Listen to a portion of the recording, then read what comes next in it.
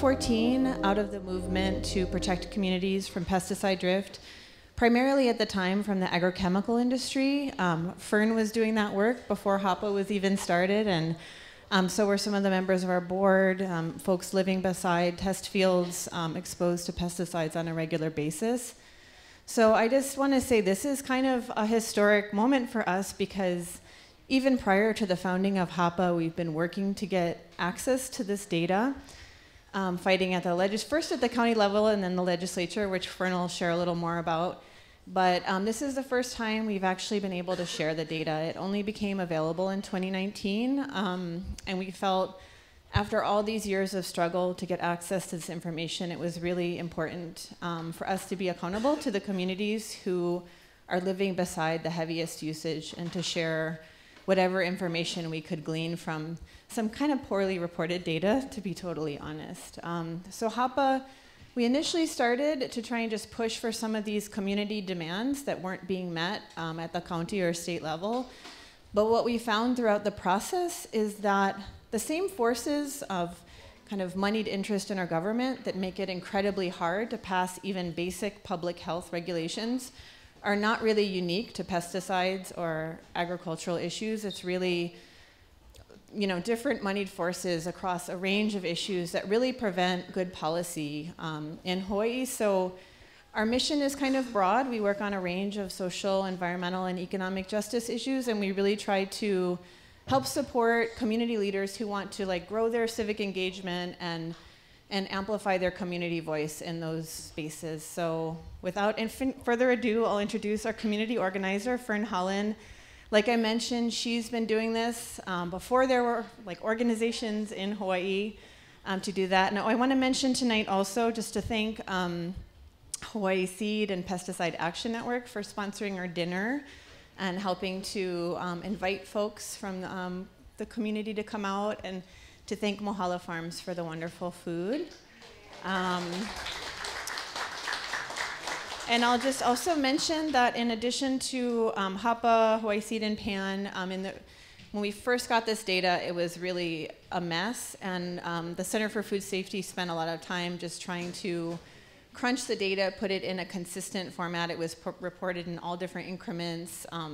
TMK numbers were missing, so they did a lot of work on the back end to make it accessible. So just want to mahalo all those folks who have put work into this effort. Fern?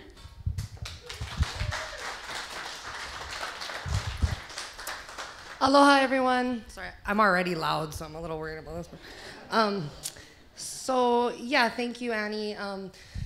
I was born and raised on Kauai, on the east side of Kauai. I have a bachelor's of science with the triple majors in marine biology and environmental science and wildlife management. About 15 years ago, I got passionate about this work, and I started working on protecting communities and the environment from the impacts of the largest chemical corporations in the world. And I'm grateful to have this opportunity to talk to this community today. I'm going to tab through here. So today we're going to be talking about restricted use pesticides that are used, well, around Oahu, but particularly on the northern end of the central Oahu corridor. Restricted use pesticides are pesticides that are not general use pesticides. So general use pesticides are those that you can buy at the store. They're stuff that we're more familiar with, like Roundup. Restricted use pesticides are not those kind of pesticides. They're pesticides that require certification, both to purchase and to use. And they vary from state to state. So different states register different pesticides as restricted use compared to general. And they are generally restricted because of the significant impacts that we know they cause, either to environment or to human health. And so we're just speaking about those restricted use pesticides today.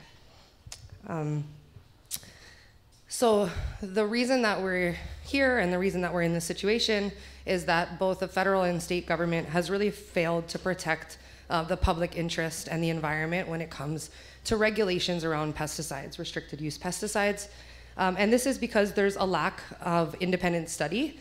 Most studies are completed by the corporations to validate their own chemicals. There's not a lot of independent study or regulation given the way that lobbyist powers are in federal government and even state government. And so because of the intensive industry lobbying that we see happen, oftentimes regulations are created by the very chemical corporations that create the chemicals.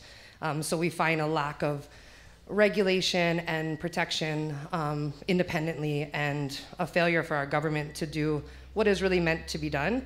And also the lack of the precautionary principle in the United States. So in Europe and other countries, there's something that they call the precautionary principle, which is basically a cautious approach to innovation that could have the potential to have harm without knowing the full extent of the impacts or having that scientific knowledge first. And so it basically means that a chemical is approved for the market, but we really don't know what the impacts are, and then it's not banned until we can prove without a doubt that there's this incredible harm. Where other places in the world are more precautionary and more careful about what they approve and the research behind it.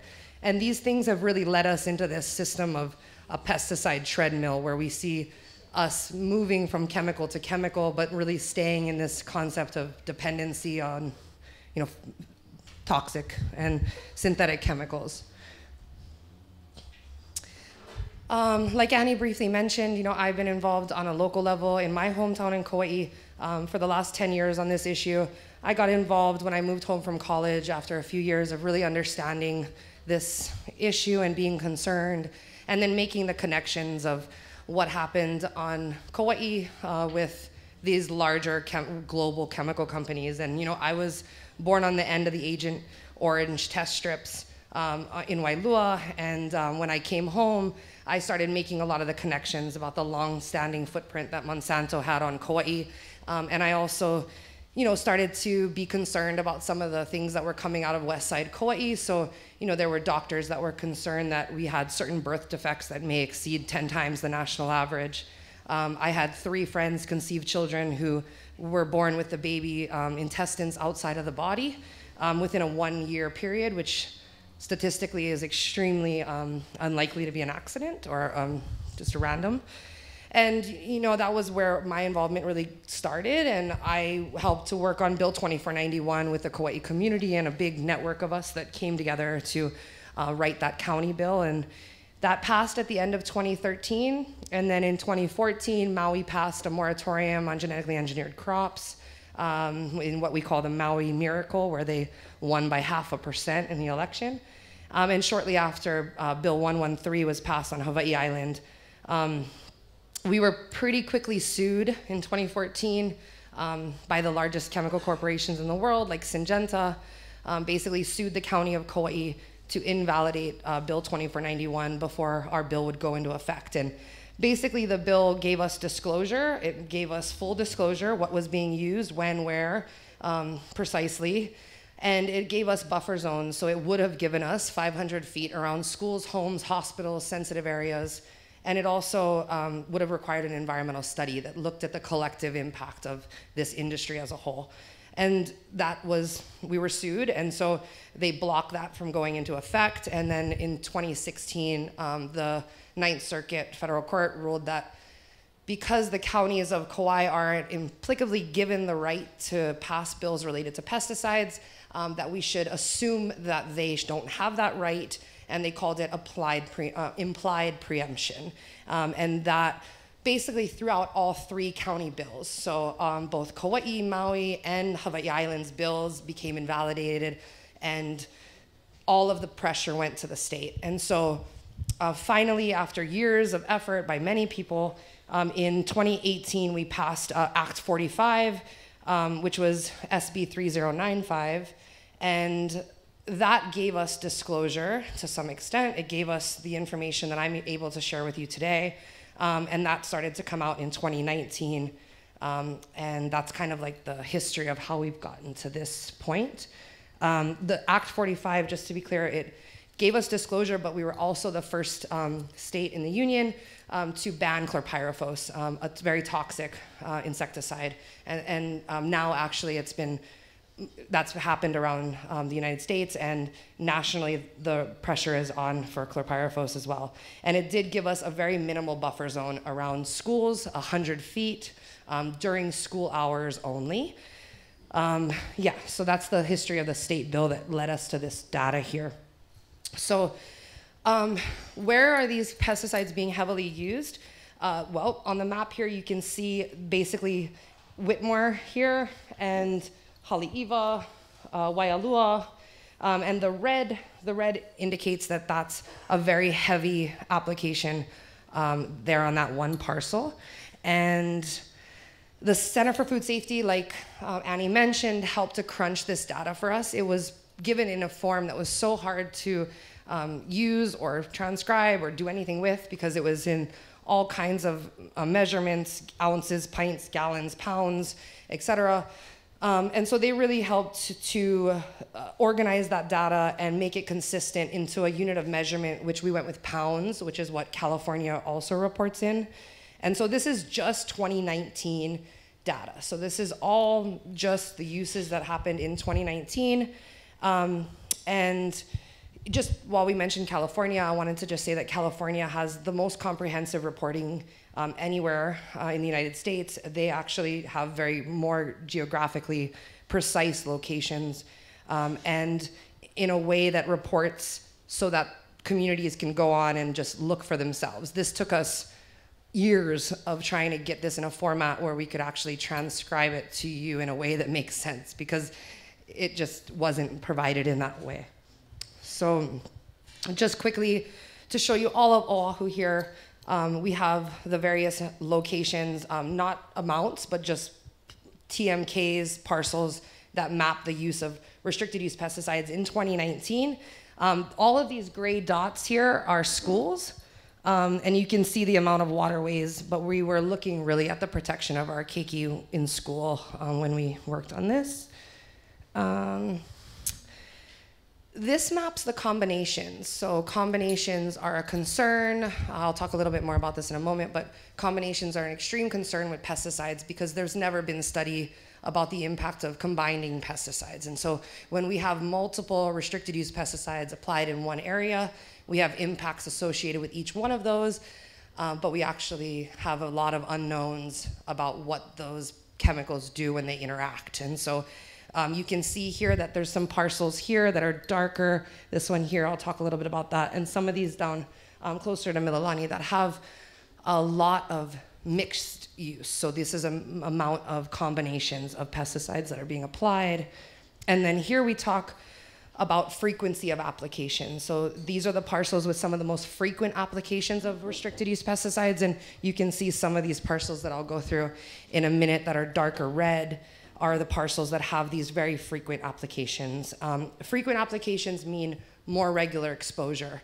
More regular exposure means the likelihood of long-term chronic impacts compared to acute impacts. And so just to explain that a little bit, acute is a one-time, generally strong, large exposure that results in immediate or noticeable impact on a single time. And chronic exposure is long-term, low-level exposure that results in often different or prolonged impact to human health or whatever we're looking at, to the impact that we're talking about. And so incidences that have higher quantities of application are where we're worried about particularly chronic long-term exposures that might be less noticeable for some people because it's the acute poisonings. I accidentally, drank a cup, got sick, that massive dose that people are more familiar with. So that's the difference between chronic and acute and why we're concerned about long-term exposure. What we found in analyzing just the parcels north of Wahiawa, so this section here is what we're going to be mostly talking about today, your community. We found collectively that there was over 200,000 pounds of restricted use pesticides applied just in 2019. I just want to remind you, this is just a one-year application. Throughout 2019, 215,587 pounds, which is close to 108 tons of restricted use pesticides were applied north of Wahiawa in this section. 23 different restricted use pesticides used in combination on that area. So very concerning. Of these, we have 16 that are highly hazardous pesticides that are listed. It's a Pesticide Action Network label. And then we have 13 of these that are banned in other countries. Some of these chemicals are banned in as many as 58 countries. We have 4 of these that are known to be carcinogens. 3 of them are possible or probable carcinogens, and 2 of them are considered unclassifiable, as in we just don't know. 5 are known reproductive developmental contaminants. 12 are endocrine disruptors. We had a combined total of chemicals that we know are endocrine disruptors, restricted use pesticides, that we know are definitely endocrine disruptors at about 34,000 pounds. An endocrine disruptor is a chemical that interferes with the body's hormonal systems, so it can lead to a very wide range of effect. It can be often to male and female reproductive health. It can lead to human impacts such as diabetes, obesity, ADHD, metabolic disorders, thyroid issues, developmental malformations, including those in unborn children and the fetus. It can include cancers, immune, and nervous system issues. And so a lot of our body is impacted by endocrine disruptors.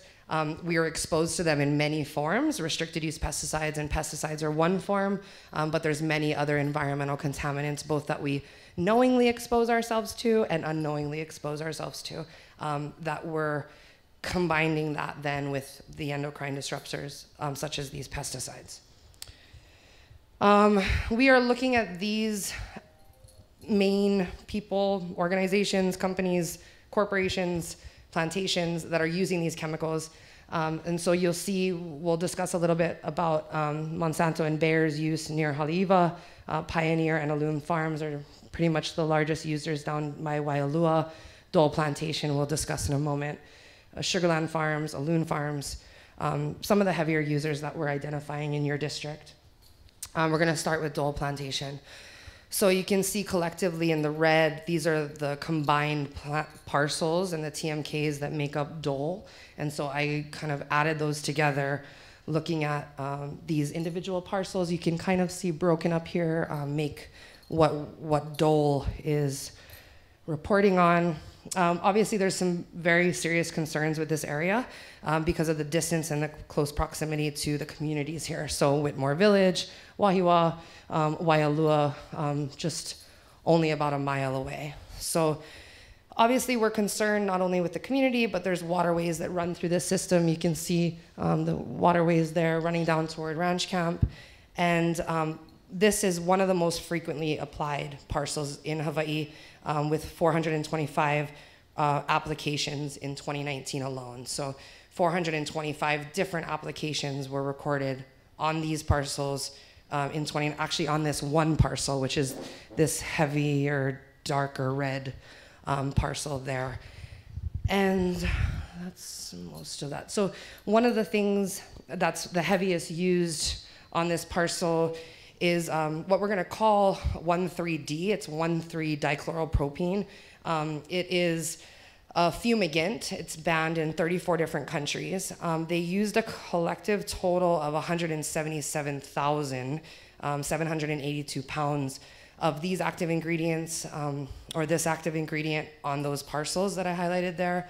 And this is a fumigant that's invisible. It evaporates very easily. It escapes from the ground. It actually volatilizes and escapes and can linger in the lower atmosphere, basically like, above the ground, near houses, schools, businesses, where people have the potential to inhale it. So that's where it's considered the most dangerous.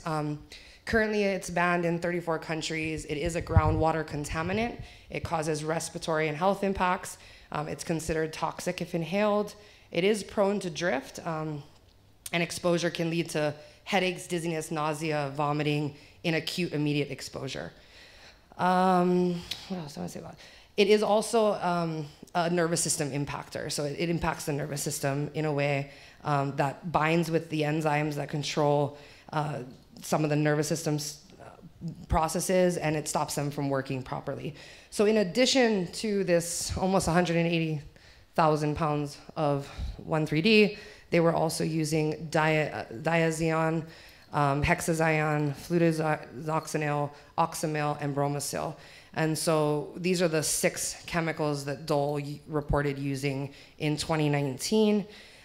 Each of them, related to different issues, all like have toxic impacts to one way or the other. We have, bromosil, a probable carcinogen, oxamil, also, very dangerous, toxic to bees, aquatic life.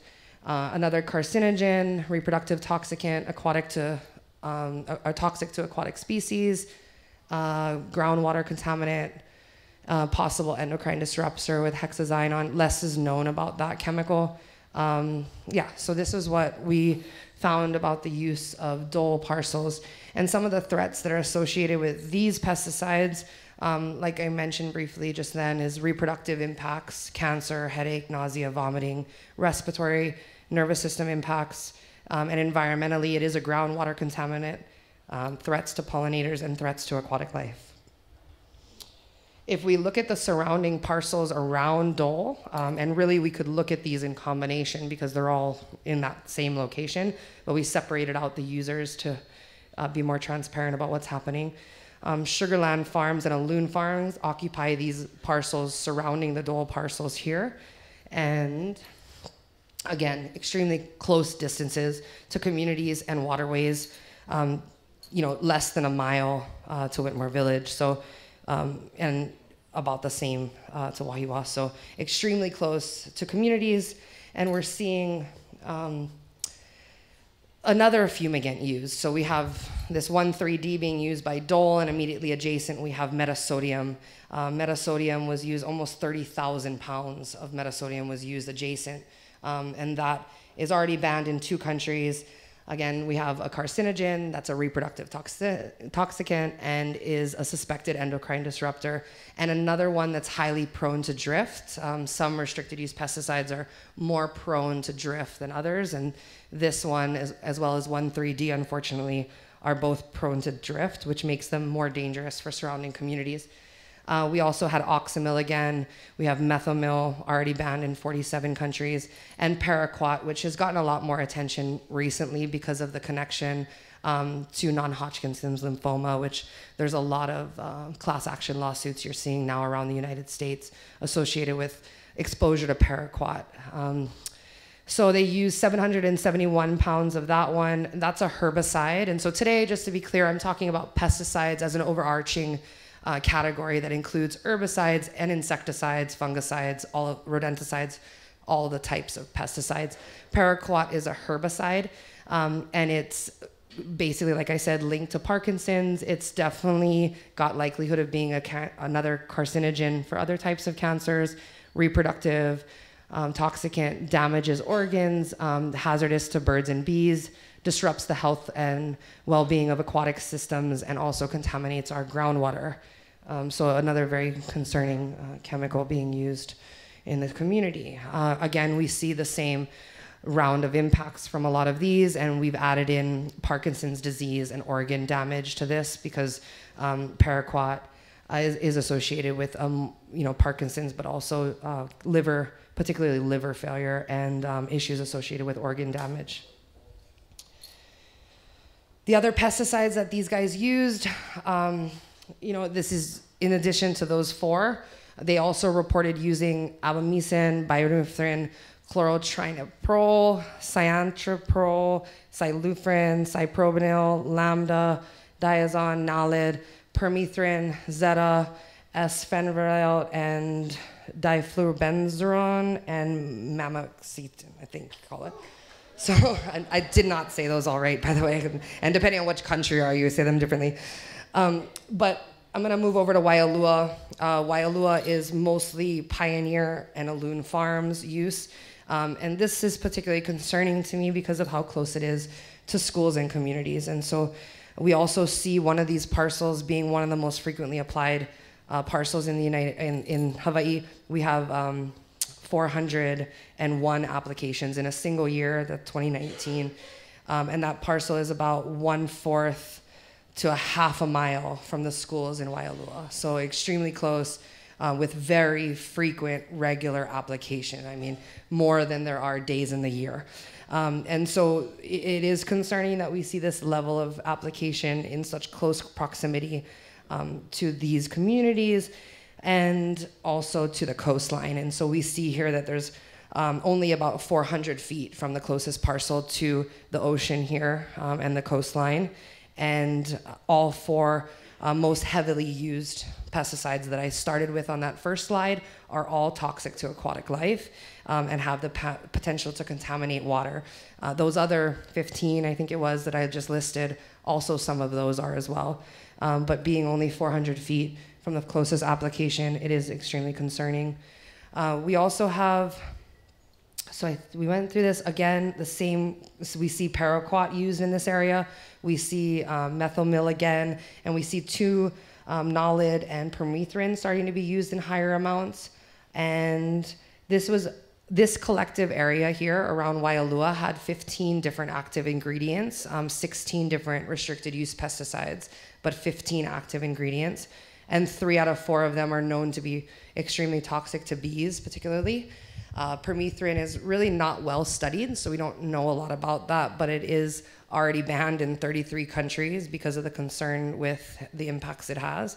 And nolid is an organophosphate insecticide, which is actually shown to pose a higher risk to women and women's health. And the byproducts of nolid and methylmil both have the potential to drift to surrounding communities. They're considered the byproducts. So as the product actually starts to break down, it becomes more dangerous to drift and it becomes more likely to drift. And so obviously concerning there, we have the similar associated threats that we just talked about in the other parcels: reproductive, cancer, headaches, nausea, vomiting, respiratory, Parkinson's disease, organ failure, and then those environmental issues of threat to pollinators, aquatic life, and ground contamination again. We did briefly start to look at Mililani because this one area made up of 2 parcels does seem to have very significant high use. These are Sugarland Farms and Hartung. Hartung is what used to be Syngenta. Syngenta, actually all the chemical corporations since I've been here have changed names multiple times. But Syngenta was one of the corporations that I've historically come up against the most because they're one of our biggest concerns on West Side Kauai. And so I was interested in kind of looking at this, but I have not got a chance to plug any of the numbers of all of this surrounding farm area here to collectively look at what's happening in this area. So I'm not really going to dive too much into this, but these one particular parcel that Hartung and Sugarland Farms are using is in close proximity to the community. Mililani is only about a quarter of a mile from Sugarland Farms, and we know that they're using metasodium as well, so that fumigant that I talked, the second fumigant that I talked about. And we actually know that metasodium can impact people and human health a mile away. And so here we have this quarter mile, arguably extremely insignificant protection. And so just again, what we're seeing, the largest pesticides used on that parcel, it is metasodium and paraquat dichloride. Sorry.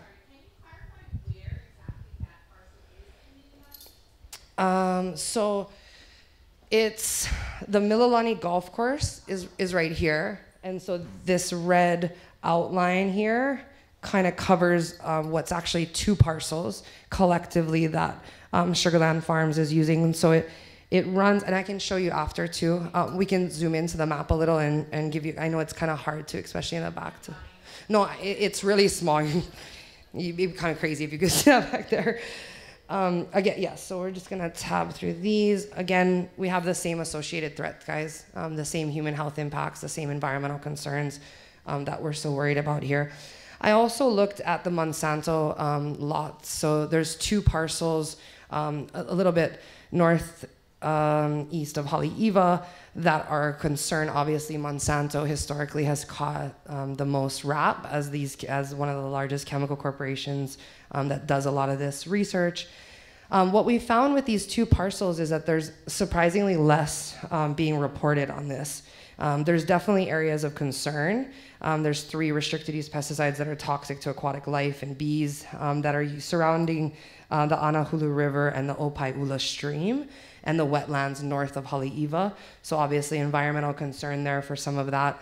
And being so close to the coast, again, you know, 0.2 miles, Kawailoa, 0.34 miles from the coast here, relatively close to Haleiwa, and then these water systems that are running through into Haleiwa.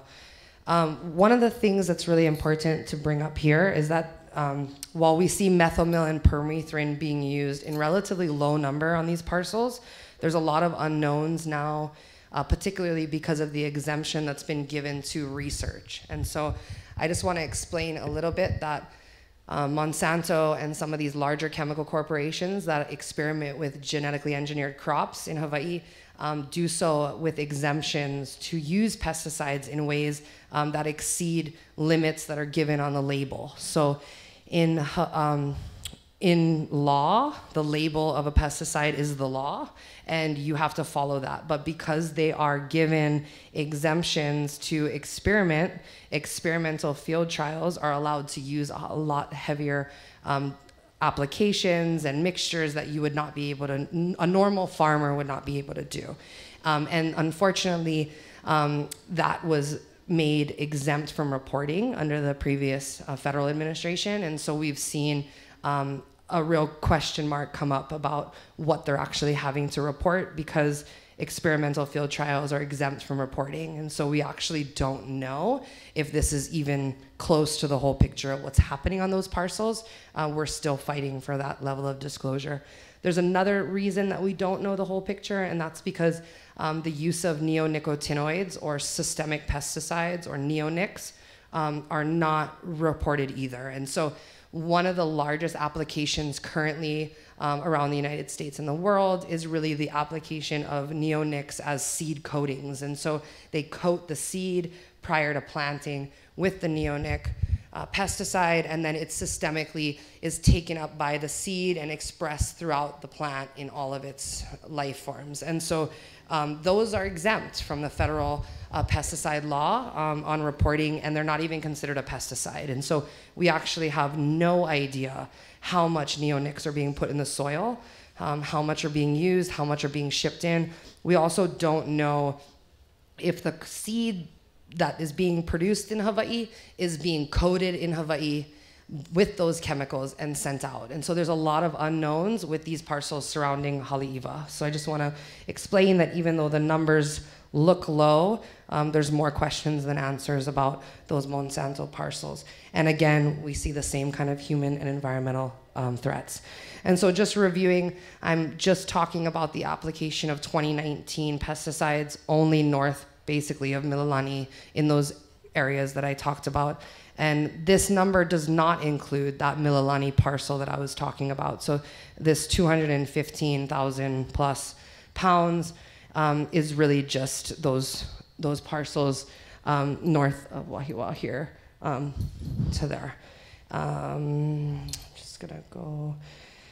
And so I just want to explain again, and I did talk about it briefly, but the real concern with the application of multiple restricted use pesticides in combination is every single pesticide has the ability to interact with one pesticide in a way that we don't know. And when you're combining, 23 different restricted use pesticides, the combination of impact is actually impossible to understand. And there's so many unknown unknowns and known unknowns that we deal with when we look at this data, particularly with combinations of pesticides.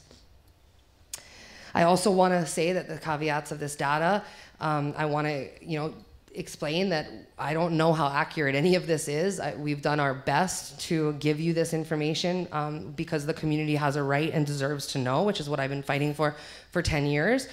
But it's not the whole picture. It might not be accurate. This is self-reported data. So this data is reported by the applicator.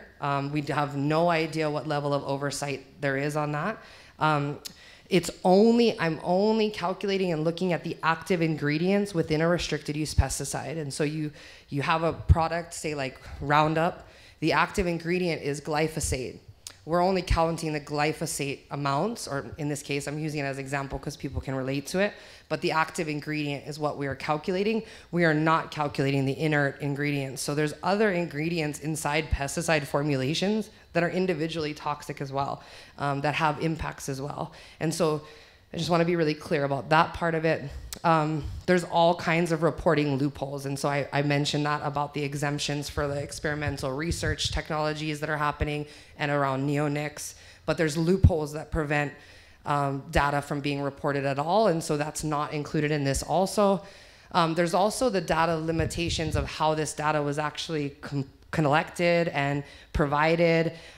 It's reported by parcel, which is very difficult. Like we show you the shaded parcel that it was applied to, but we have no idea where on that parcel it was applied. And so we're doing our best to kind of make a visual example of what's happening, but really we have very little idea of where these are being applied. And like I mentioned earlier, it's that geospatial detailed location that is needed about where this is actually being applied, so we don't know how close some of these applications are. What else? The combinations. I also want to just say, as an environmental scientist, it's very important that I emphasize that correlation is not causation. Just because we can correlate some of this stuff, it doesn't mean that we can individually prove causation for certain things. Because correlation does not equal causation in chemistry or ecotoxicology.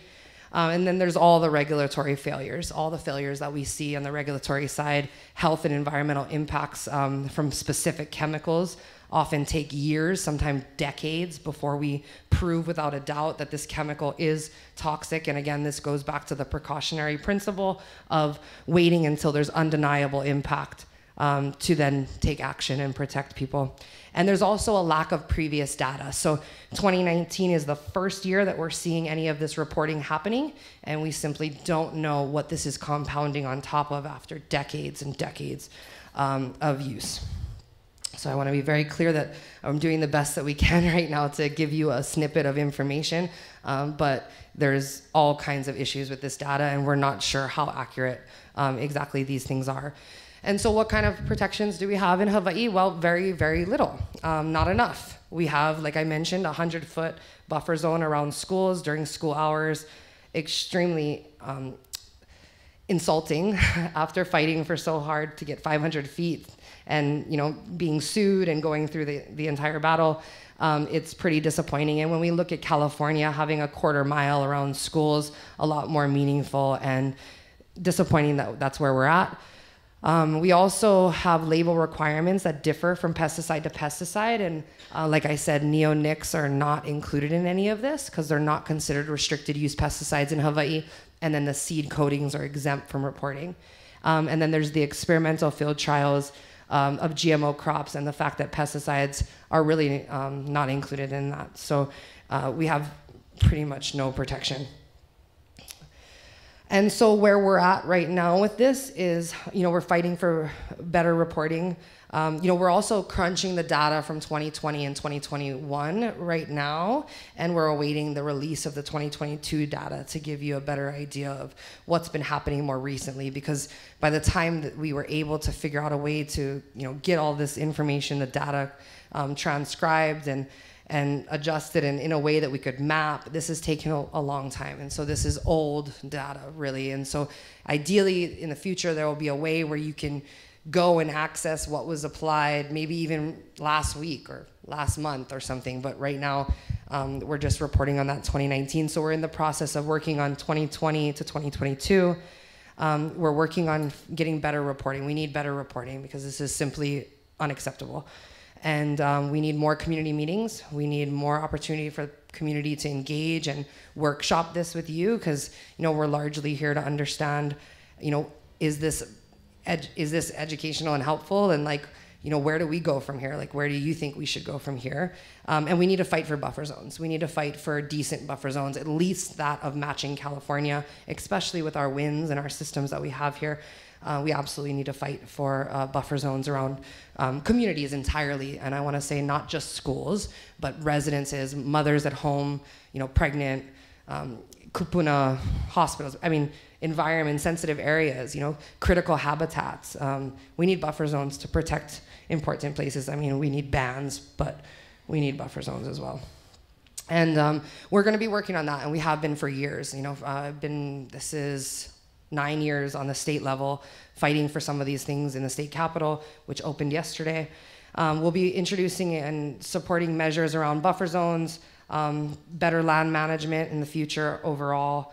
And there is a measure that's going to be introduced around malathion. Malathion has been particularly of a concern in the community in this area because of a large spill that happened.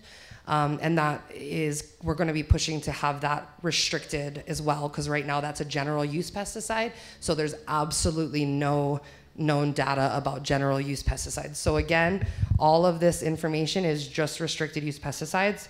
It doesn't include anything that's bought over the counter. It doesn't include anything that's not regulated in that way. And so we have no idea, combined with the restricted use pesticides, what the level of general use pesticides are that are being used in the community. But malathion is a particularly nasty one. And so we'll be working this year to get that restricted, and that way we have reporting and better restrictions on who can and how that can be used. And we need to fight for better data. So we're going to improve the data. And we also are looking at ways that we could get neonics registered also as a restricted use pesticide, so we can start to collect an understanding and data about what neonics are being used in the community. And addressing the ongoing issues that we have with the Agribusiness Development Corporation, or the ADC, which is responsible for a lot of our agricultural lands in Hawaii. And we will be continuing to push for management of public lands that serves public good rather than corporate interest, and the liquidation of our soil and resources. For you, the next steps really are to sign up and be engaged. I mean, if this many people showed up at our hearings, they might not be able to shut us down as bad as they do. We need people to come out and say, like, we want this, we demand this, we need this, and to share your stories. And, so signing up for emails, staying involved in the alerts, and really following us on social media, giving testimony, contacting your legislators, contacting those in the community that you believe can help bring them to another meeting, let them know that this is going on, spreading that community conversation, and also really engaging with your representatives for whatever district you particularly are in, and working with community to also collect data. There's a lot that we don't know, and we're all stronger together. So we need to really work with the community to collect more data. To learn more about what we do, about staying involved with HAPA particularly, who I work for, info@hapahigh.org. You can email at any time. You can also email me directly at fern@hapahigh.org. And you can follow us on Instagram and Facebook. We do post our calls to action there as well. And there's a card up the front that has all that information. So please feel free to grab that on the way out. We're also on Twitter. There's also a lot of information at the front, guys. We printed out pamphlets, educational pamphlets about those 2 fumigants that I talk about. So the 1,3-D and the metasodium. Back there's flyers or pamphlets of educational information about both of those to better understand what those 2 fumigants. Those are really the largest pesticide being used in your community. The ones I'm most particularly concerned about, and are highly prone to drift, highly toxic, very concerning. And there's a lot of other information out there on the back table, so feel free to grab that on your way out. But that's it from me, guys. So we're going to open it up to questions.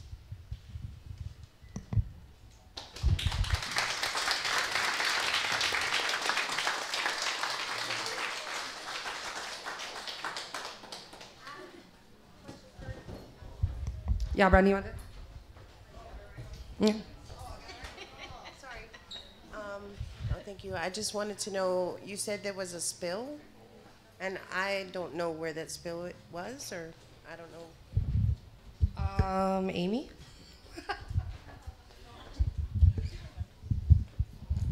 Sorry, late introduction, everyone. Representative Amy Peruso, which represents the community of Wahiawa, and now includes Mokuleia in front of Waialua High School and beyond. So, Representative?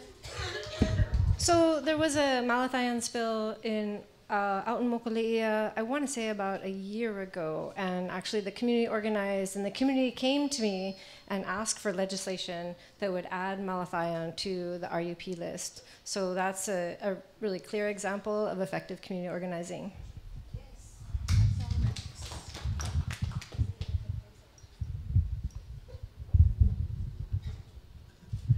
I know you've been talking about Wailua and Haleiwa, and we're up at Sunset Beach.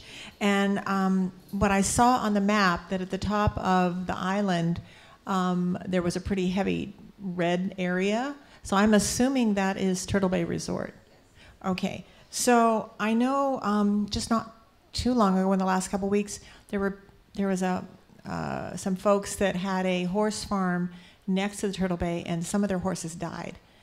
And I don't know if you've heard about it, if they're, what you know, but I also have something else I want to say too before you answer that question.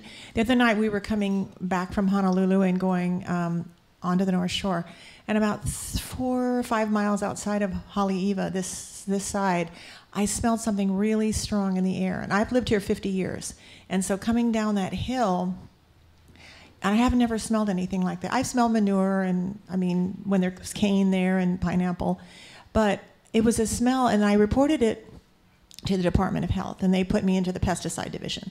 And I said, well, what should I do if I smell a smell in the middle of the, it was like 8:30 at night. Oh, I don't know, call the next day. And I go, well, wait, how would you know what's happening the next day if it was happening in the evening? And so my thought is, for any of you that smell anything weird in the night, call the police or call the fire department. At least it goes on record that you smelled something funny. But anyway, back to the North Shore and the Turtle Bay Resort and the horse farm. And I'll address both of those as best as I can. So I actually did pull up the data for the restricted use pesticide data for Turtle Bay, because it's come up about the heavy use. I've heard it before. I don't have it open, so I'm not going to try to dig through it, but I can show it to you a little bit later. There are 5 different restricted use pesticides that were reported on that parcel that are very toxic. We have no idea what glyphosate. There's absolutely no record at all. There's no reporting. There's no documentation. We have no idea what's being used. But some of those restricted use pesticides are very dangerous to mammals and life on Earth. And so it might actually not be glyphosate. Again, correlation, I can't give you a causation, unfortunately, but it is concerning. I know that there's concerns about both aquatic environments and environments around that area and human and animal health. It's just really almost impossible to determine what killed those horses, and if that was one of the restricted use pesticides. I do know that those are more likely than glyphosate to kill a large animal like that, and it would have to be a very heavy dose, but I'm not sure exactly what that could be, and unfortunately I can't answer it. When it comes to what to do, it's very frustrating and very difficult that there's really not a response. In cases that I've dealt with on Kauai, they've tested air monitoring a year after the incident, a year and a half after the incident. So, in some of the documentation that we received of violations, so pesticide violations, particularly violations of use, a lot of those are redacted, so about 50% of those were blacked out, and we didn't know the situation that was violated. But to actually get to that point is pretty huge, because our Department of Agriculture is hugely underfunded when it comes to this stuff, and so there's actually not, like, California has a very high funding amount for the department altogether, and we see a lot more ability to enforce, but we have very little enforcement. On Kauai, we had one person. I can't tell you how many times we called and we asked for help. Very few of those actually go investigate it. I will say that one of the things I learned in the first couple of years of coming home and doing this is that there's a products that they add to the pesticides that actually smell sweet. And it's one of the chemicals that was called Big Bubble, and it smells like bubble gum. And part of that is to make people less concerned about what they're breathing, because it just smells like a sweet candy smell, instead of like a potent smell that would turn people off. And so, do be mindful of that. it's very likely that that was drifting pesticide, but it's just there's not the infrastructure and the regulatory structure to really figure out what that is, and that's part of the problem and why we need better protections altogether and more controlled use is because we can't really determine that. And you know, in the case of the malathion spill, that was clear. Like they you know, but that's so rare that we get that. And because these uses are so regular and so common, it's just extremely difficult to track that back. But I agree. I think, you know, the more times we call, you know, there's a lot of things that we don't know that people shouldn't do. Like one of the things, you know, I've learned in the last few years that the state, the county, and all kinds of people violate all the time in our state law. Our state 149A pesticide law actually says that you can't spray a public walkway or a public area, like say around a bus stop or a sidewalk, without putting signs up that say, you know, this was sprayed, and this is any pesticide. This is including like glyphosate and general use pesticides. You have to have a re-entry time sign. So you have to tell some, you know, so kids don't come run around and roll around the grass. The idea is supposed to be to give people the knowledge to walk on the other side of the path or to, you know, avoid that area for X amount of hours until it's mostly, you know, the worst period of exposure is there. And not to say that it's safe after that, but you know, a lot of people do that and it's a violation of our state law. And so, you know, reporting that kind of stuff to the pesticide branch and reporting it as regularly as it happens. I mean, I've called many times about the county, you're breaking the law again, you're spraying where you're not supposed to spray. And it's like, you know, but there's very little enforcement and a lot of that has to do with the underfunding of everything.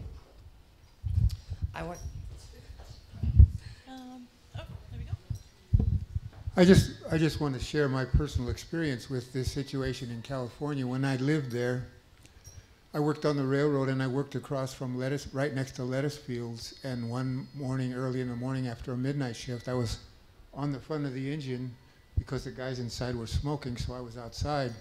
And the crop duster come by and let me have it. I was drenched. And the signs around those fields are, don't come into these fields for 10 days, deadly. Okay, so as the weeks and months passed, I started to disappear, and I didn't know why, because my brain was damaged in such a way that I didn't even know what the hell was happening to me. And it came to the place where I couldn't even go to work anymore, and the only thing that saved my life is an old girlfriend came to visit me, and they called my family, and they took me back to Indiana, and they were ready to commit me to an institution for life.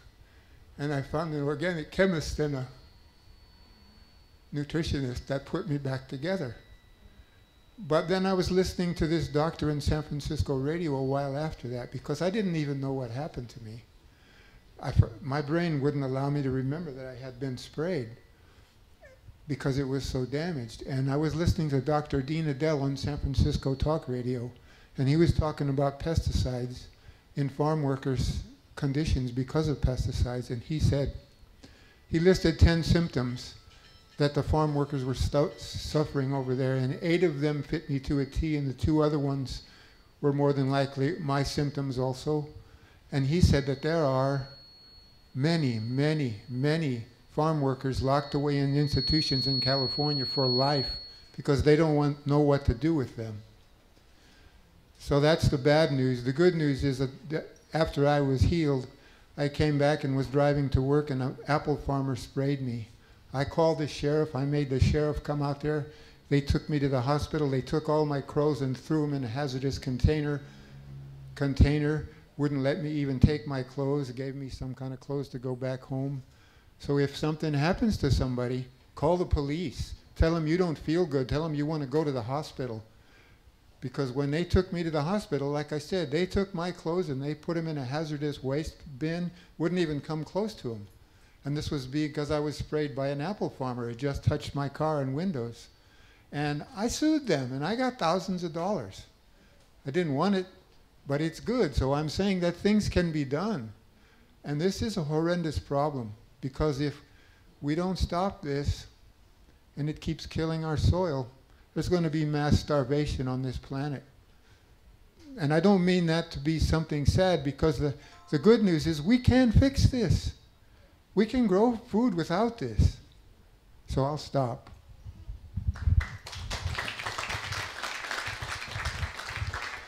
Good for you.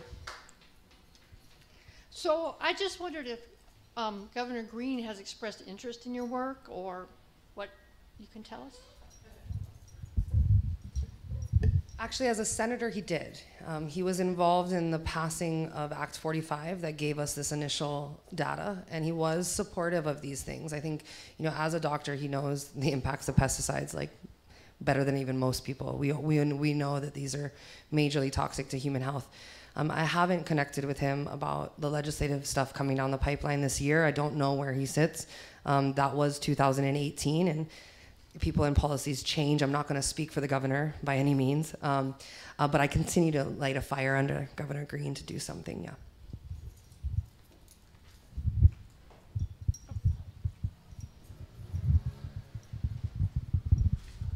Aloha, thank you for being here.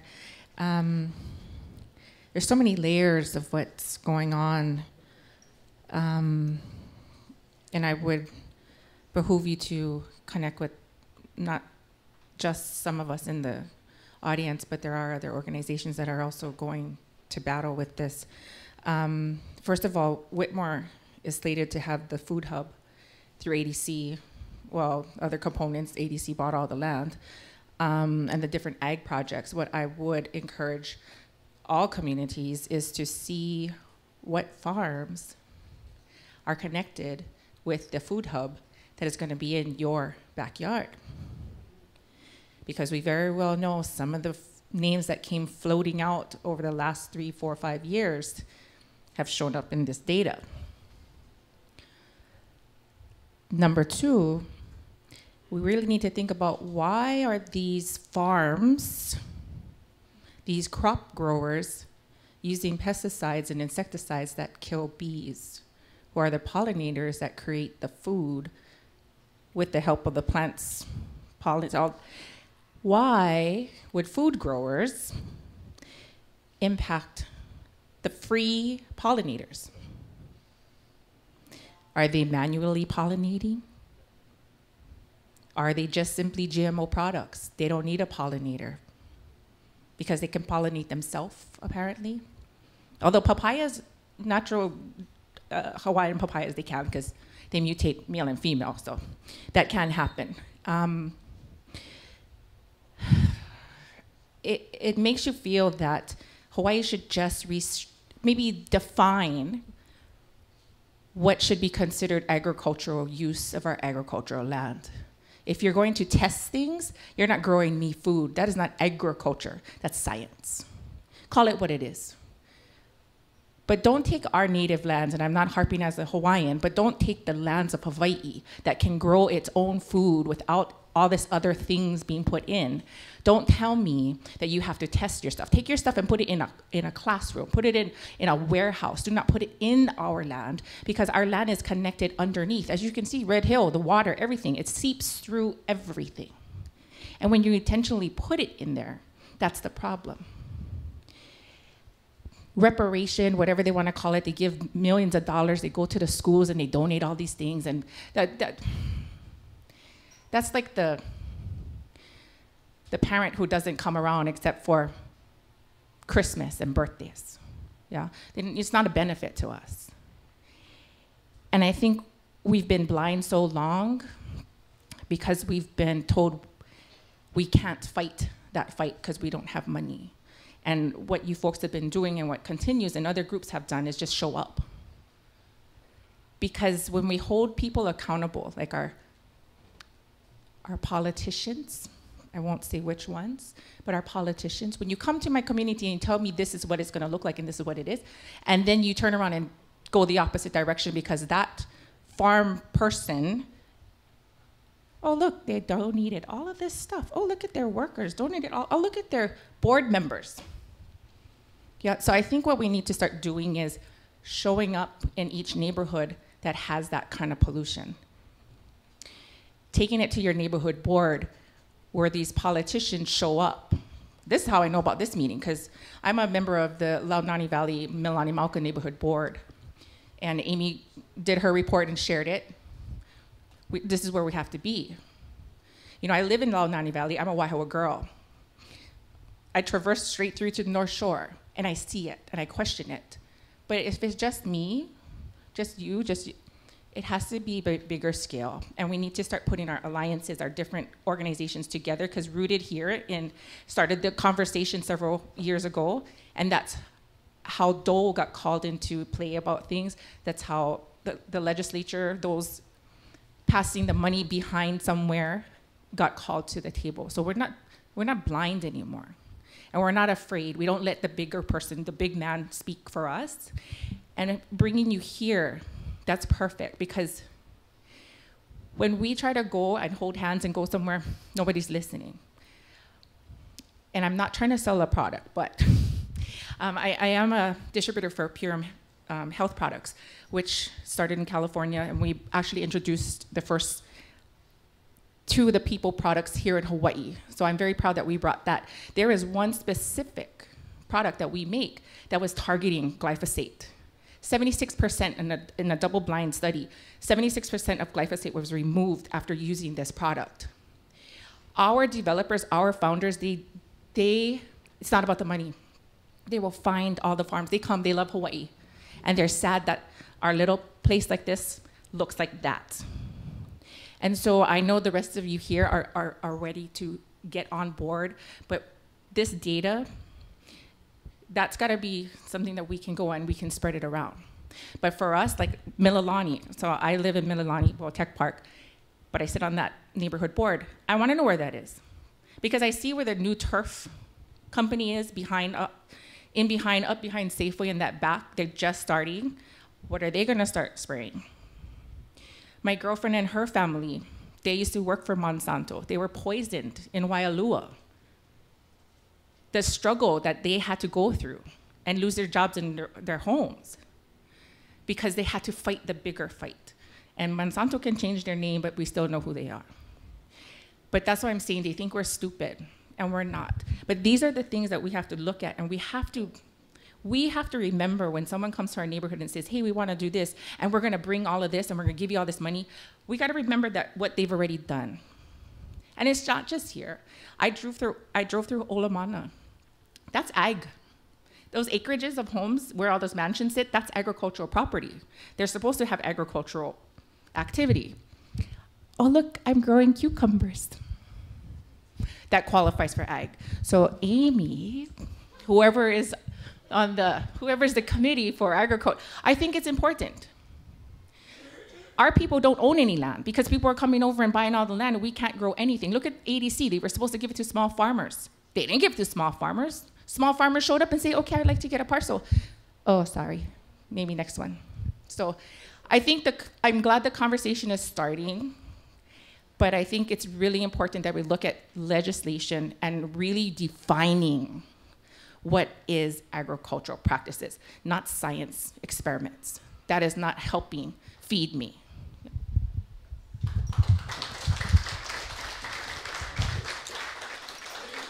And just real quick, as a piece of information, Representative Cedric Gates now heads up the Agriculture Committee, if I'm not mistaken.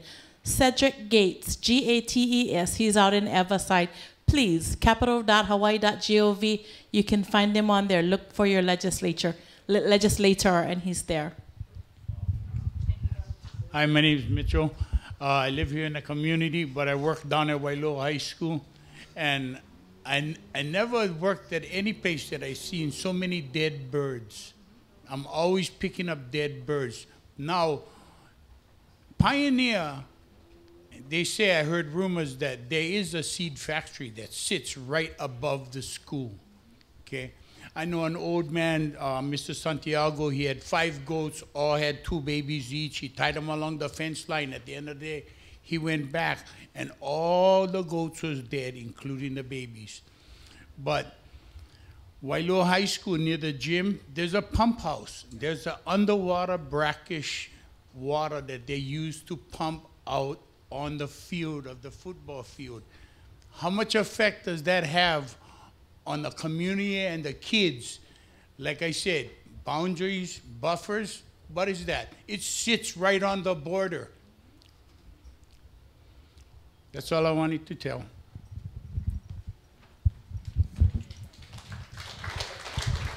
Hey there, Fern. Thank you for the work you do. I guess my question, and you might have answered this earlier, is that broken down into what landowners? Are those private lands? Are those leased lands?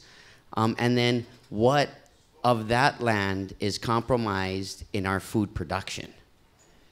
Is it all just GMO seed corn, or is the stuff that we're finding at the supermarket that is a part of this local initiative to grow food, are those heavy chemicals being led to us?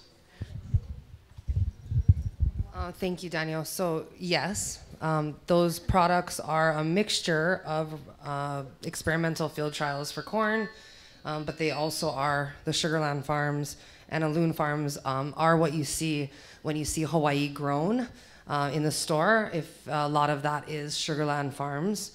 So you know, I've noticed that in Costco recently on Kauai, because I read everything. 15 years of this work, I can't really buy anything without figuring out where it's from.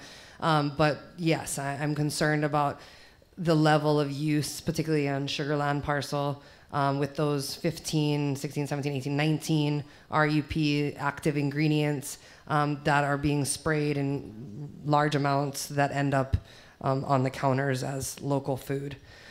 So definitely. What was your first question, Sidian? You have the areas listed where they're spraying. Okay. Whose land is that? I mean, is that KS, state land, ABC, private? Yeah, so I believe that the parcels, we do have that somewhere, and I did we talked about the users, not the owners, so thank you.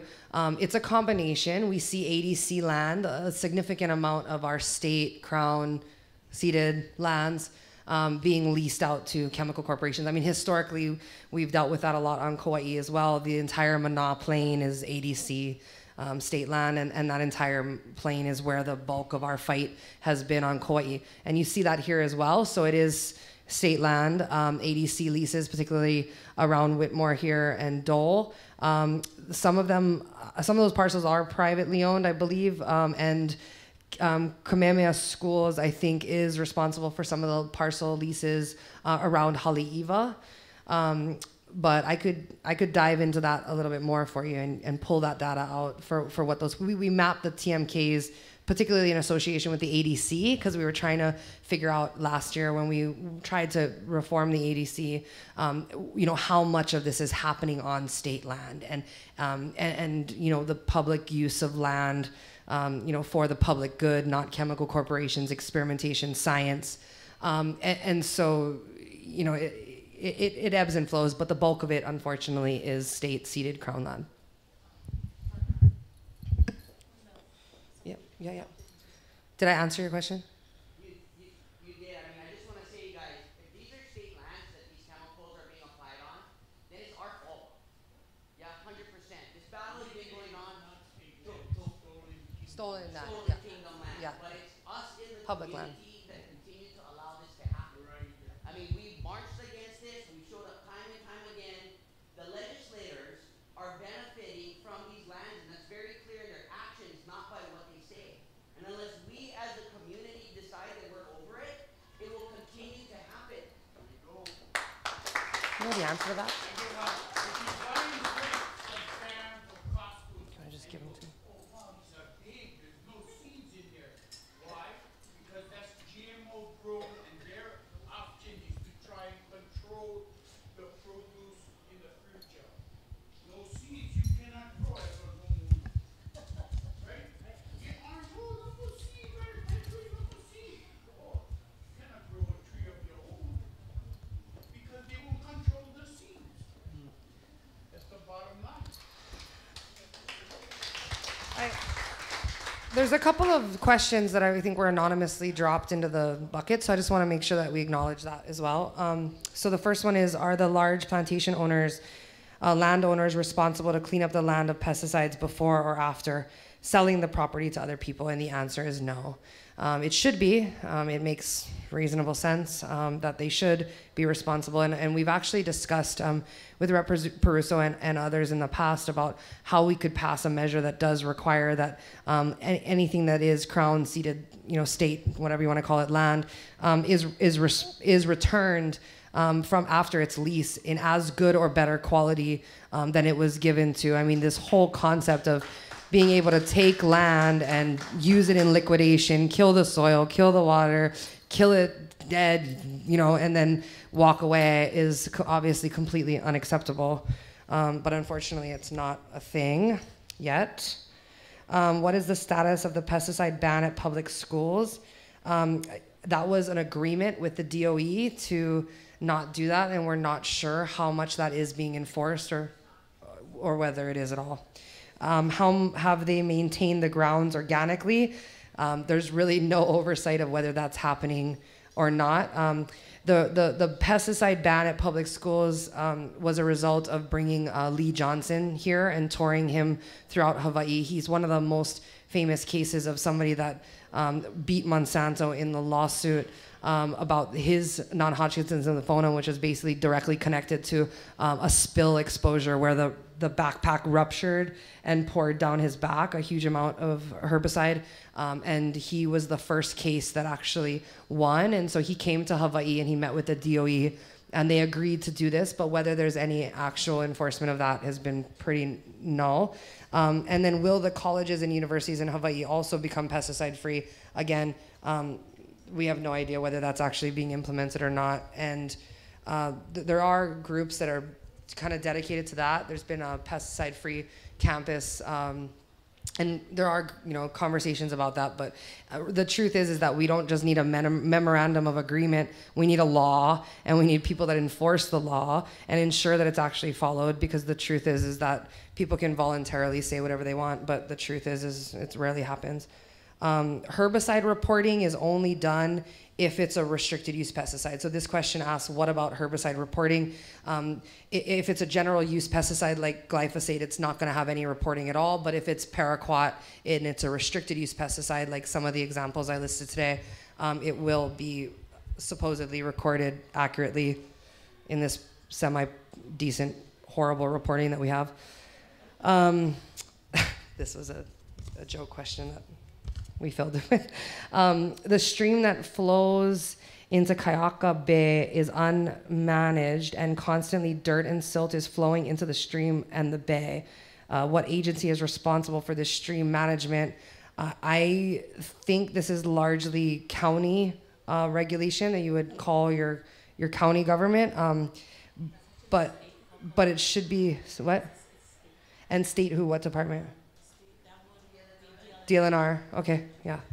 And call everybody. Call the mayor, call your council members, call the actual, county, yeah. Call everybody. We can start with Senator Brenton O'Wall. He's, oh. Call. Okay, so that's all the questions that were dropped in the box. I just wonder if you're aware of, and if people in this room are aware of, that the wonderful folks at some big corporation are about to release 400,000 a week or something GMO mosquitoes in Hawaii. Yes. It's going to be into the billions. It can't be a good thing. And so make yourself aware of that. Make people aware that you don't want it to happen. There is a petition around. I don't know how to tell you to get it. But this cannot be a good thing. And you can actually Google that because it was on the news the other night. They had a protest. Sorry, it's too close. They had a protest, if I'm not mistaken, it was on Maui because they were getting ready to release the mosquitoes. I saw somebody. Hi, my name is Katie Metzger. I'm a beekeeper. Thank you so much for all the work all through the years. I really appreciate it. I have apiaries in Waialua and Haleiwa and Sunset, and I have seen the result of pesticides, thousands of dead bees, sweeping them up, and then the next day seeing it again in Waialua in particular. And I actually moved all of my bees off of the property, moved them to Sunset, and then move them back later. And I went around just in the neighborhood, and I found some farmers and spoke just personally, because I've learned that, you know, approaching people in a non-judging way is the first step to meet them. And I did meet a very elderly woman who was growing beautiful flowers, and we spoke about how she loves her grandchildren, and she loves the earth, and she was telling me how she didn't want to do anything to hurt the bees. And she talked about what she used, and it was a neonicotinoid, and they are systemic, and they do kill bees. It's proven. They're banned in the EU. And we talked about it, and we talked about her using it, you know, less, and not to put pesticides on flowers when they're in bloom and in daylight hours, and all those things that before I never would have even considered. But I feel like we have to meet people and have the conversations. And it's actually gotten better in that neighborhood. And because of this meeting, I want to go down and speak with her and give her the update, because now she's sort of part of this coming around, part of bringing her into the fold and saying thank you, and thanks for listening to me. I also want to say that the youth matter. Their voice matters so much. I would love it. There's eco clubs in all the schools, and I so appreciate when they show up to these meetings. We need to invite them more, because they listen. Our legislators listen to them, as they should, because you're all inheriting what we are doing here. So just to put that out there, whenever we have these meetings, if we could, you know, put it out to the schools, I know that it would be, that the students would fight for this too. Thank you for doing that. And there's one thing I forgot to mention when we talked about, you know, how do we move forward? Like I'm an advocate and a lifelong activist, and so I'm all about like bans and this, but I appreciate your ability to meet and have those kind of conversations. And I think part of what we need to do is really support the farmers in general, to figure out a way to move out of this system. And so, you know, there's been a lot of regenerative agricultural conversations and measures and bills that have been moving forward that really help to shape the future of agriculture away from this pesticide dependency. And so, you know, that is part of it. And meeting those farmers and saying, okay, how do we get you away from this addiction to whatever it is, or how do we wean you down off this and move you into a more regenerative system, and supporting organic farming, supporting those farmers that do it the right way, that are, you know, there's a lot of ways that we can give farmer support that helps farmers transition out of this toxic system. It's better for them, it's better for their product, it's better for their product line and their profits, it's better for the environment, the community, it's better for everybody. And so we do have to come from a place of how do we work together and how do we move us out of this toxic system, you know?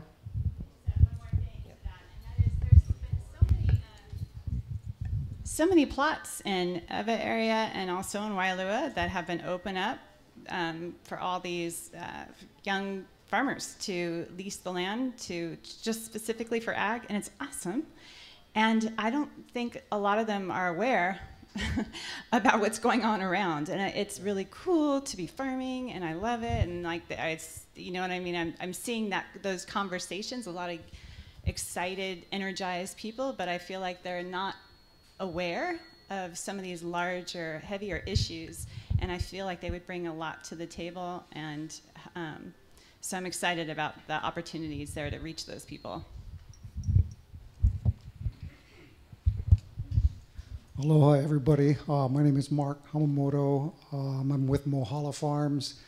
I just wanted to respond since you mentioned the farmers and the support for them. And so I just wanted to take this time to introduce myself and the people that work with me. So just, you may wonder, who are we over here on this side? And we're the ones that help prepare the food and bring the food over. Kathy Maddox is the cook. I've known Kathy for a long time. So we started Mohala Farms back in 2005. down in Wailua next to Thompson's Corner.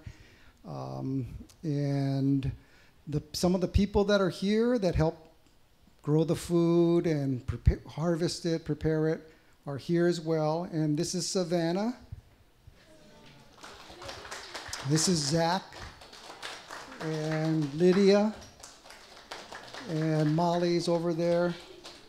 And Jose is over there. So as depressing as this subject is, well, I shouldn't say depressing, but thank you so much for all that you've done and for your presentation here. Thank you, Mary Lax, for helping to organize this and to get the word out so that we, and inviting us to, prepare the food. But it's really good information. It's a wonderful community meeting. I'm so glad to be here. And I am really hopeful about the future. Thank you. And actually, I also just wanted to pivot off of what she was saying about our youth. And please forgive me, because I know I love you guys to death. But there is a group called Rooted. And tonight, I'm not gonna make you talk, but we have the brains and the body and the foundation of Rooted right here in Miss Brandy coming over from Kauai. Maui, sorry. Some of you was from Kauai, Fern from Kauai. But they not only came over for the opening of the legislature and Onipa'a and some other things, but they came tonight to support. And her daughter Jasmine here, whose feet, whose blood, whose everything is grounded here in Whitmore, she is young enough to be my daughter. And this is the youth that we want to support. So you see Rooted, go on Instagram or Facebook, Rooted KMKA. Follow them when they have things, when they speak, when they present what they're doing in our Whitmore and in our Kihei. In Kihei and Molokai. This is grassroots, just like Hapa. This is grassroots. And these organizations, Hapa, our beekeeper, this is what we need to get behind and collectively together go forward to support this kind of work and to do what Brother Daniel said. It's because of us, this is our fault that the state has control of what they do. So support these groups, and thank you so much. If you could just stand up real quick, just Randy, and of course Carol over here too, and Jazz. And of course, also with them, we talked about him before we introduced him, Uncle Francis and Nancy, because that generation, we are losing our kupuna. And we are so grateful that he takes the time to share with all of us. And of course, with all the youth that are outside also. I saw you, Anu, out there. But it's because we have kupuna like Uncle Francis, who's willing to share what they do. And it's not gonna kill us. It's not gonna poison us. So anybody else have anything else to? Okay, Kathy, right? Yes, yes.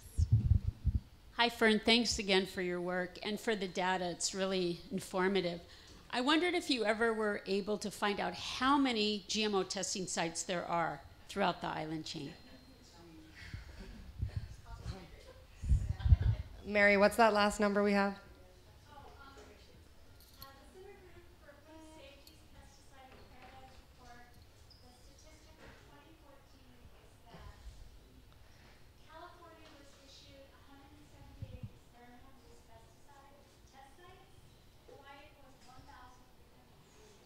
Yeah, so 1,308. And that was 2014. So that was the last time that a lot of that was collected, and now it's exempt.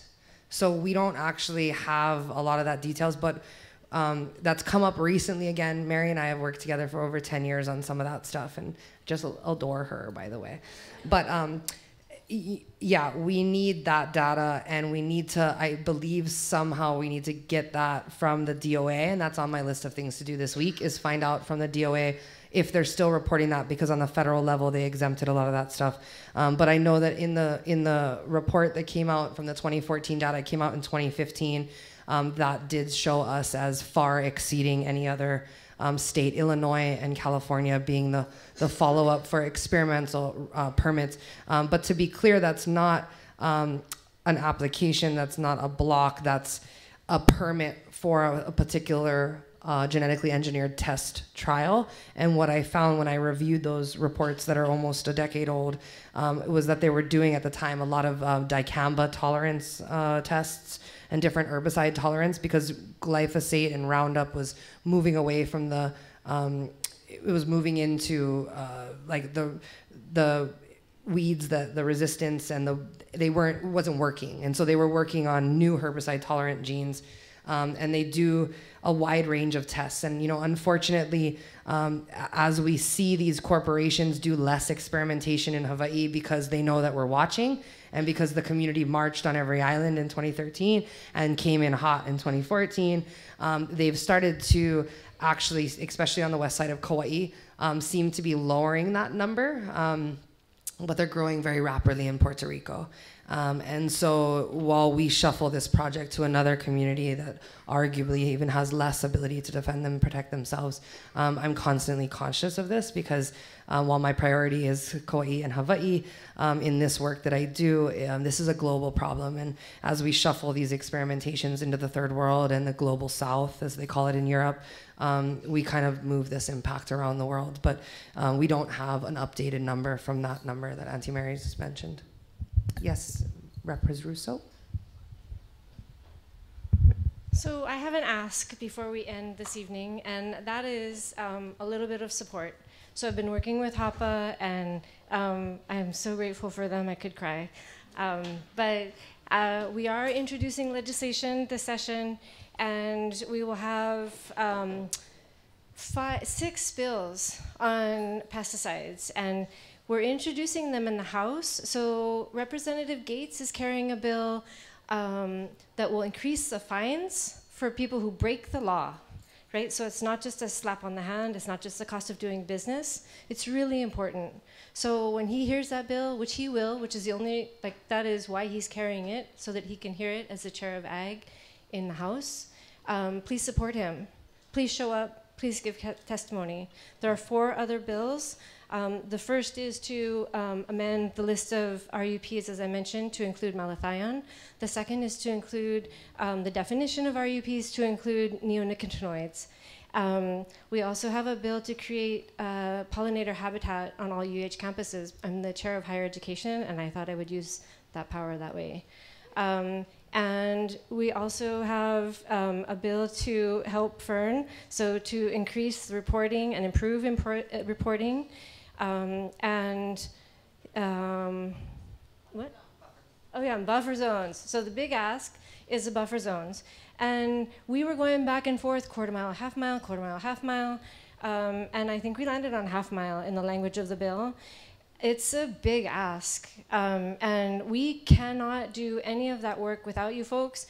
We can't even get it heard in the Senate if we don't get some pressure on the senators right now to ask one of those senators to carry pesticide bills, any bills relating to pesticides. I have until next Wednesday to file those pesticide bills, and I can't find a single senator willing to introduce companion bills.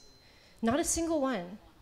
So I'm asking you, and here I'm doing it in a public forum, which is probably not very politic of me, but I'm asking you to please connect with whoever represents you in the Senate, whichever senators you have relationships with, family connections to, please ask them to consider introducing at least one bill on pesticides, because we have so much work to do, and this is such an urgent issue.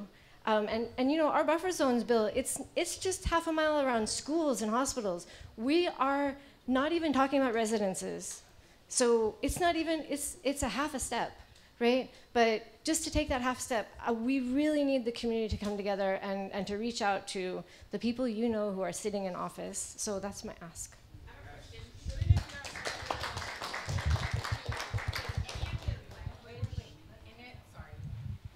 Is there language to, or leeway to include language? And this came up because Loon Farms had the buy the box kind of delivery, and they had an organic box. And I called the president of Loon Farms, the son of the owner, and I asked him, I said, oh, did you get an organic farm somewhere? Oh, it's on this section. On the non-organic farm? That box got moved real fast off the internet because I called him. And I found stuff on. We don't ever take the kids to pumpkin patch. I stay home with them if they have it for school, whatever it is, because I found a pesticide brochure that was used for their ornamental, all the little itty bitty pumpkins and things that are cute, and you buy them and decorate your house. The amount of stuff in there. But the biggest thing, I don't care what was in there, it's pesticide, I don't care. What it said was do not use in low water table areas. Guess where Loon Farms is? On the lowest part of the water table in Kapolei. That was a bigger problem. And I found it in their field. And they said, oh, we don't use that. Oh, so somebody brought it in on your field? So that's why I'm saying if there's a way to put language in there that if you are using it and you're going to sell it or you're going to lease it, you're required to put in your documentation that this land is contaminated, because then you have these young farmers, oh, I get this little lot. I only have to pay $20 a square foot. Great, I'm going to have an organic farm. But maybe if we can, and I'll figure out what senator besides our own we can talk to.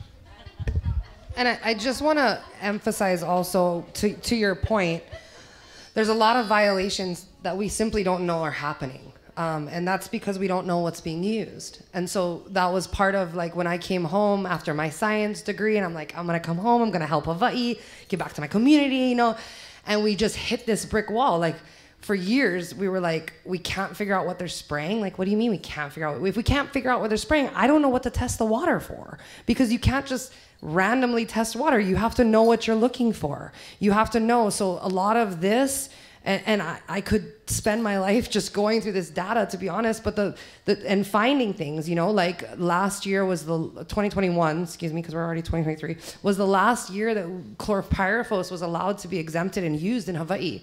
And so it's going to be interesting to see, you know, if that comes back and reported next year. I mean, you know, the problem that we see with this kind of stuff is that people find out a chemical is going out and they stockpile it. And so, you know, we have like layers of issues, but a lot of the problem is really not knowing where the violations are. I mean, like I said in the presentation, the label is the law. And on the label, a lot of these pesticides say it can't be applied in winds over 5 miles an hour, can't be applied within 200 meters of a water course, can't be applied within, and it goes on and on and on. And we have absolutely no idea where or when that's being followed. And to the point about the violations and the fact that we simply, we smell these things and we don't know, it's all part of that same thing. There's very little enforcement. And so, and we don't even know how many people that are applying are reading the label or can read the label or understand what those dilution measures are. And so there's so many ways that the label could be violated, and without proper reporting, without accurate, mandated, proper, clear reporting, we're unable to ever find those violations. And so that's a big part of, yes, we need to increase the fines, but we also need to be able to identify when violations are happening. And if we only have one person on each island that's willing and able to go do that, we have a serious staff shortage. We're unable to do what our the basic requirements to protect human life and environment. Okay, we only have a few more minutes, so I'm going to take one question from Brandy and then from Rex. Okay. Thank you, everybody. Thank you, TJ. Thank you, Fern. Thank you, Hapa. Thank you, Amy. Thank you, my rooted Ohana. And everybody who are here. I want to know, you mentioned soil testing, water testing, and also we are looking for buffer zones. We have been trying to get a buffer zone around the Whitmore community since we started this. In 2018, I think, and we still, I mean, we're having to fight against, you know, or deal with ADC, which has not been very easy, but we'd also like for help from everyone if you would like to have a buffer zone behind your home and you live in the Whitmore area, because we're still trying to do that. Whether Amy's bill or the bills aren't going to include buffer zone, I mean, residents or not, we still are pushing for that. And we have asked HOPA for help, and Amy, of course, has been helping us. TJ has been helping us in the past, and hopefully more in the future. But what can we do now? Like if we start to collect soil or we collect data, a lot of people in one certain area, they all have diabetes, or they all having headaches, or they all, you know, the acute or the long term. Either way, you know, like we want to be a part of that, or, you know, we want to start on that. Thank you, Brandy. It's a very important question. So 2 things. Environmental monitoring, soil, air, water, extremely important. You have to know what you're testing for, because every individual test is a certain amount of money, and it adds up really quick.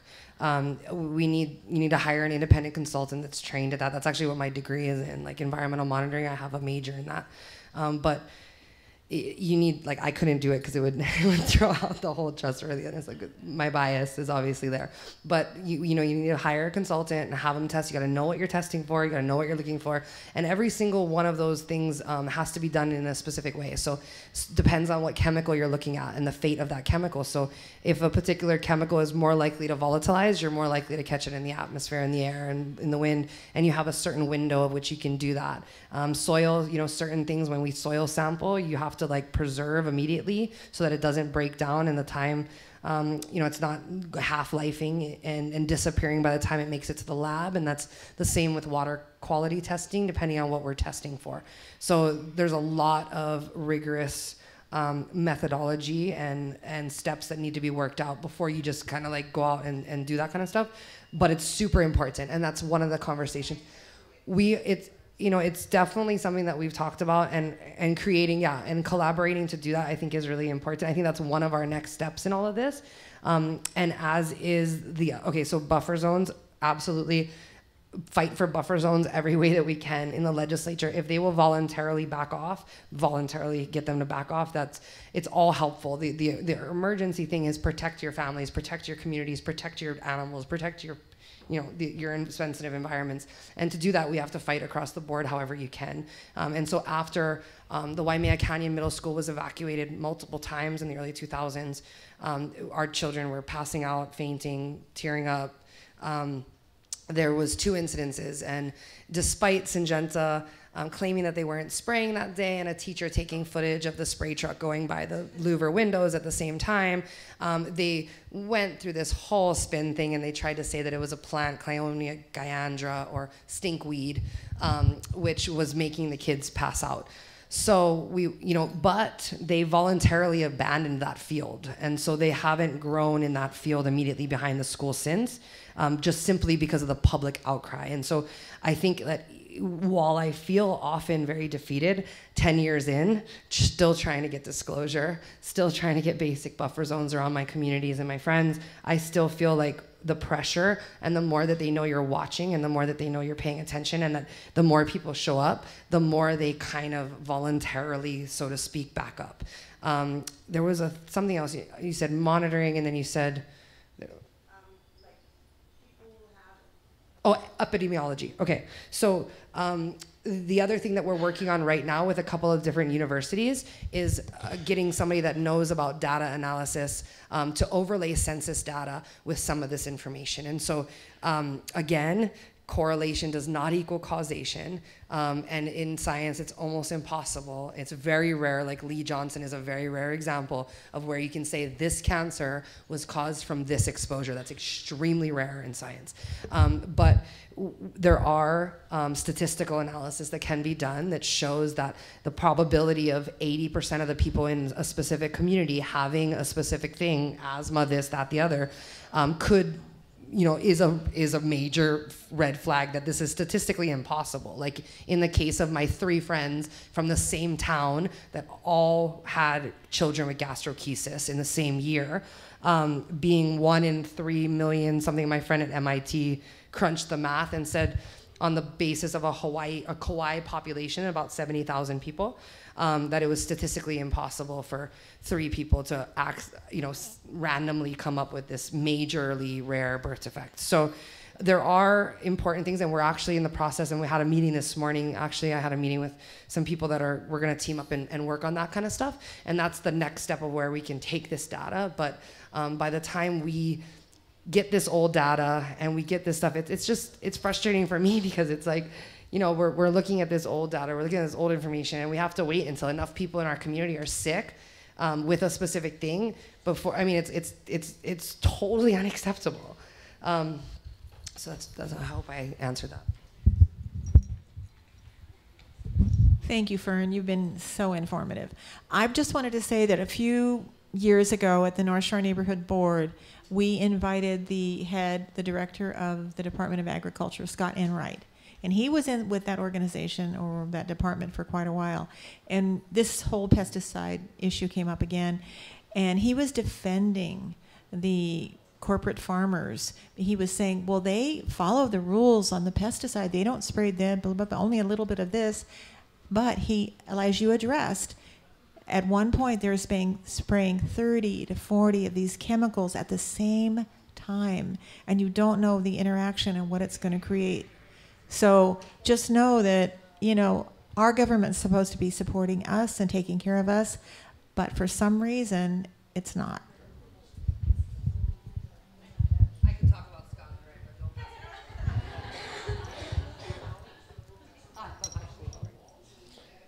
So anyway, I hate to do this, but time is running short. So thank you again. The Hawaii Alliance for Progressive Action. Annie, Marie, Jasmine, thank you guys all for doing this. And to all of you, we do have contact information cards back there for HAPA. And if you want something specific, stop and talk story with one of us and let us know that you want to get in touch with us later. So thank you very much, everyone, and go home safely, and we'll stay in touch.